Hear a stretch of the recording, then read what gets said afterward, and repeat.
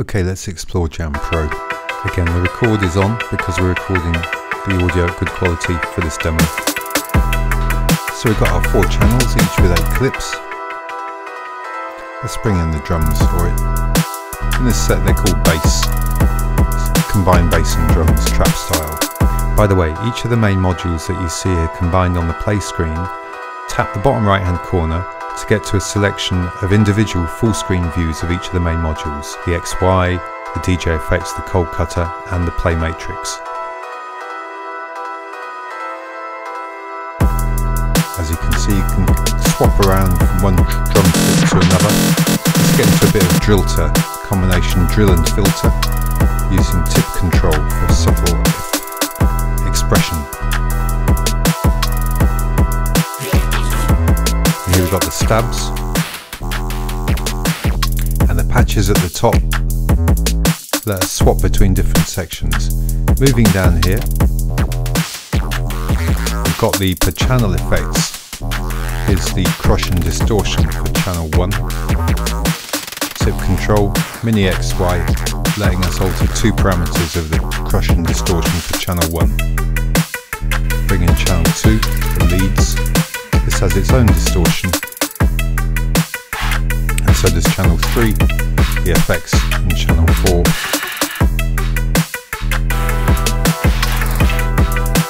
Each of which has got the mini XY fingertip control. That's the same for all these effects. The filter, the distortion, the filter, the delay, the reverb and the sidechain. Each channel has its own set. Altogether you've got 4 distortions, 4 filters, 4 delays, 4 reverbs and 4 sidechains. In fact you have a 5th set for the stabs, which we'll look at later. Let's turn them all off before we stand back, but here's an easy way to do it. Just recall the patch where they're not turned on.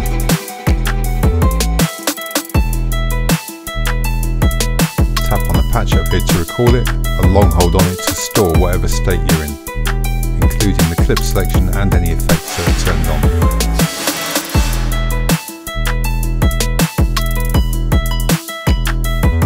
Let's have a look at the delay on channel 2. Move it right over there. Reduce the delay time to get a sort of wicked resonant effect. And then the y-axis is about the amount of feedback. So if you pump that up quite high, then the delay will take a long while to decay for a dub delay line effect. And back again.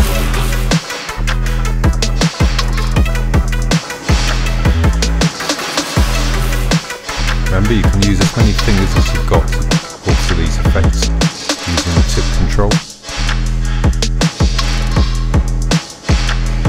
Let's move over to the stab section here on the right. The loop matrix on the left is all about loops. On the right, you got one shot. Let's sparse it out with just the bass in. They're individual one shots, 9 of them. Usually short sounds that you can play percussively. Typically at the bottom we keep a kick, a hat and a snare so you can do some finger drumming, and later on we'll show you how you can record those patterns into a new sample and make your own beats just using the stabs. The stabs have their own effects on off button, which has its own XY which alters the feedback and the delay amount. Now we can play a tune here using the pitch bend, and it's a smart pitch bend. You get musically correct intervals, the scale. It's a bit of guesswork what you're going to get out, but generally it sounds quite musical.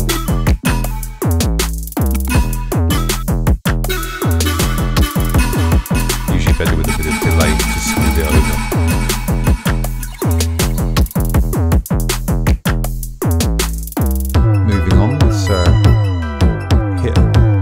There that says subsynth. We're just using a simple kick drum clip here.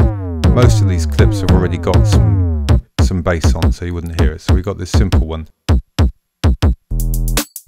You hear these other clips have already got some bass in. That's a typical trap style.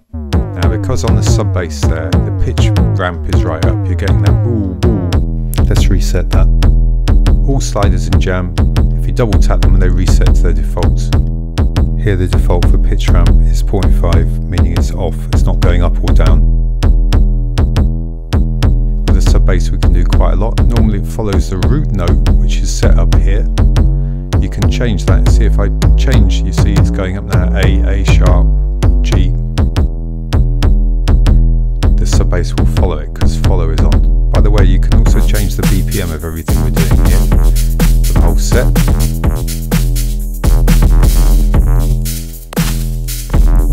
And double tap on the BPM to reset it to the default, which was 160.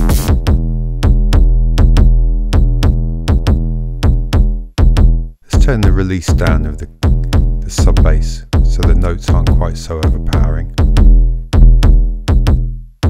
and also balance it between the sub octave and the main octave using the color axis. Depends what note it's using, it's a balance. Say we don't want the sub synth to play so much, we turn the steps down. Now it's not playing on every step. It's the kick drum from channel 1, whatever's playing in channel 1, the kick is used to trigger the sub-synth. Similar to the sidechain pump effect, which we'll look at later. You can also say don't do every bar and don't do every step, so reduce the density of this sub-bass, then turn the release up a bit.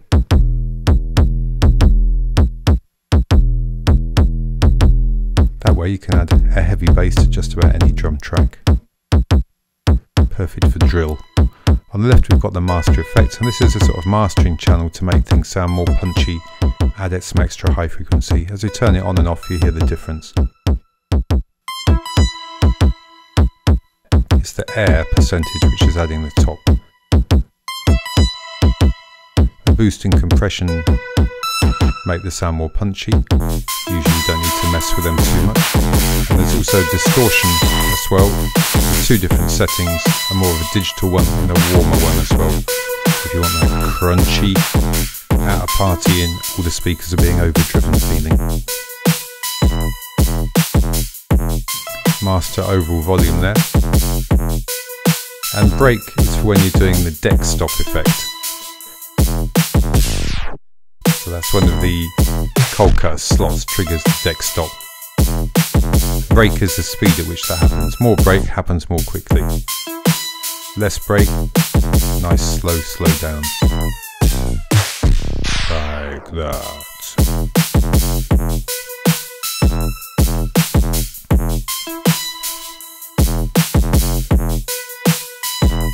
Okay, where else shall we go?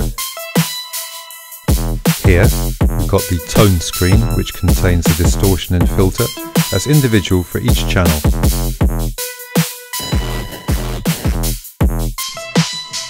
Each channel's got more specialized controls for each of its effects. So for example,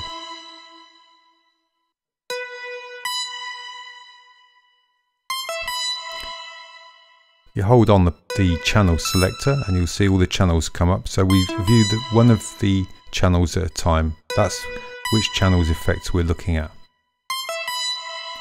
So the tone, for instance, now we're looking at the filter and the distortion for the lead channel. Here at the bottom you've got different types of distortion, fuzz, overdrive, etc. If it's too much we turn the depth or the drive down. And the crush is a bit crush kind of effect, which acts in combination. If I turn the drive down, I won't get any drive and I can just have the crush.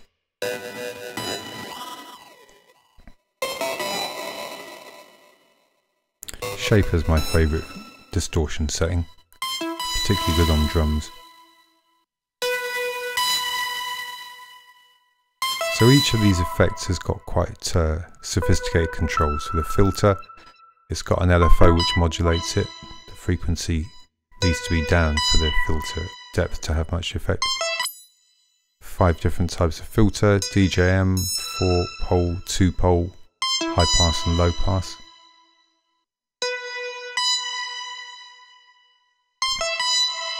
If I want to hear the LFO modulating the frequency, I'll have to turn the cutoff down, because if it's up top, it's maxed out, so the LFO doesn't do anything. Turn it down a bit, and you hear that LFO modulating the filter, and you've got a rate for that, which you can change. If I go back to the play page, on the Mini XY, for each of the channel's filters, you can change the LFO depth and its frequency for some quite dubstep-tastic effects. Nice bit of tip control.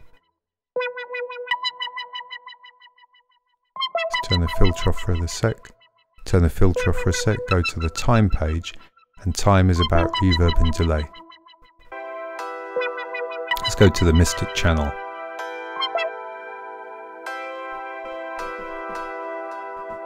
That's the 4th channel. Turn some delay on, turn the feedback up. Warble is a kind of distortion effect. Each slap back gets a bit more distorted. You've got 2 types of delay, tape and digital. The tape type has an extra setting, wild feedback. You have to be careful with this because it can get quite out of control, like an old style echo chamber. You can hurt your ears or other people's ears with that, so do be careful. Quite psychedelic, changing the time. Even if I turn the delay off, it's decaying away. If you find the feedback's hanging around for too long, you can use some Mini XY, rein it back in, turn down that feedback a little bit so it decays away nice and gradually. To be clear, what those Mini XYs in the main page are just ways of controlling 2 parameters at a time for each of the effects. The reverb, you've got 2 types, Jamm and Pure, which have slightly different sounds. The pre-delay inserts a delay before the reverb sound comes in, particularly on drums, can make a nice rhythmic effect. So let's check out the reverb on the bass channel. It's got the drums on. And now you can hear the pre-delay. You hear that delay before the reverb's coming in. If I turn it right down, now it's at the same time. Check out the difference between the Pure and the Jamm, 2 different styles of reverb.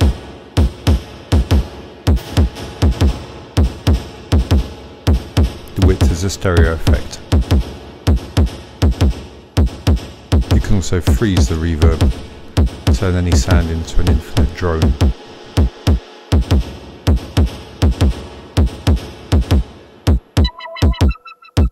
Those are the basic channel effects. And remember, you've got those for each of the channels. And you've got it for the Stabs channel as well. The Stabs got its own distortion filter, delay and reverb. Normally, this effect turns on whatever stab effects are turned on in its channel controls. Typically that's delay and reverb, and the filter and the distortion isn't on. But if I turn on the distortion, then when I turn on stab effects, that will also bring in the stab's distortion. All these settings can be stored in the patch. So for instance, say I want a certain patch with distortion on for stabs, I can just create stab disto. Is now a patch with distortion on for the stabs. Quick advanced tip: if you want to recall a patch without recalling the clips saved with it, but just the effects settings, just double tap it. Let's bring in a nice hip hop beat. So should we play with about a bit of the cold cutter? That's on the bottom right of the main play screen. Again, we can skip to the single screen for the cold cutter so you can get a bigger look at it, clearer look at it. 4 channel mutes, 4 channel selectors. So those selectors to the right of the pitch bend, they control whether a channel is affected by the cold cutter. The cold cutter is the most complicated part of the app, most complicated and most powerful. It's programmed with some useful effects already. So that rack of 16 slots which are pre-programmed with cold cutter functions. The rightmost 2 columns are momentary action, we call them super fills. So they're to just sort of generally to cut in quickly for a fill effect. You can lock them on, but generally they're momentary. Momentary means when you let them go, they stop. It's a bit of a mad, scratchy one. See, I turned the cold cutter off for the beats track, the bass track there. Now the scratching is just affecting the other tracks. Back on, cold cut back on the bass. This glitchy effect's quite nice. It looks like a buzzsaw.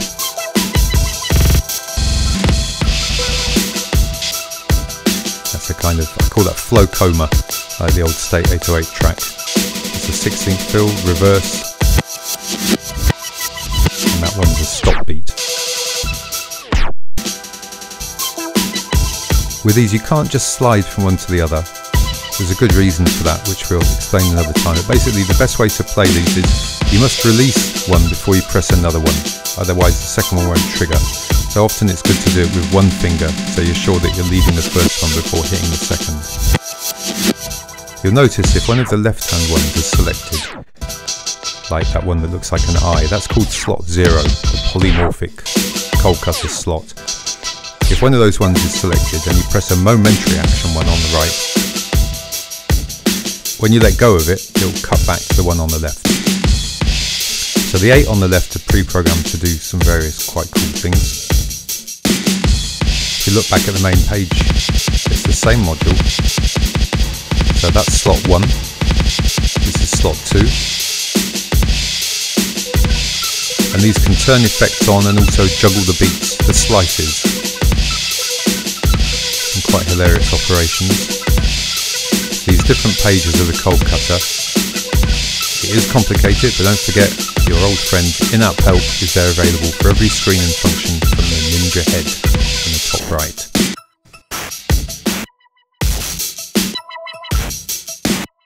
Here's an interesting function. It's turned on by slot 3. That's called call and response, and this has its own little module there, C and I. And it forces the two pairs of channels. For each pair, it forces the channels to swap. So you can set the speed and ratio at which it swaps. Let's look at channels 3 and 4. Now we'll speed it up. That will speed up the rate at which the call and response happens, the rate at which they swap between each other. And the ratio, the other axis on the XY pad, is the amount of time that's spent between the two channels. So if that was higher up at the top, then it'd spend more time on channel 2, lower down, more on channel 4.